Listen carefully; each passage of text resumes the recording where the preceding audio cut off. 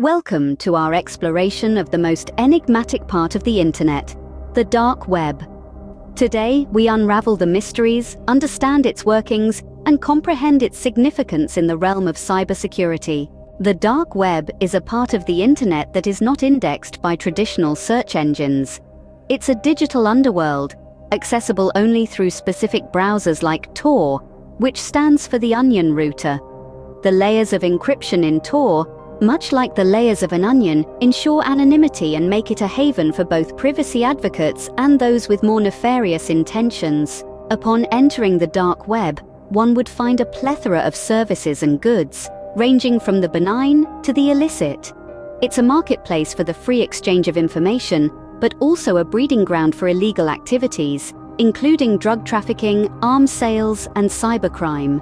For cybersecurity professionals, understanding the dark web is not just important, it's imperative. It's within these digital depths that cybercriminals operate and orchestrate attacks. Malware, ransomware, and a host of other malicious software are bought and sold in these digital back alleys. By understanding the landscape of the dark web, cybersecurity experts can anticipate threats, track cybercriminal behavior, and safeguard the digital assets of individuals and organizations. It's a game of digital cat and mouse, with security experts continuously striving to outsmart the perpetrators. But it's not all doom and gloom.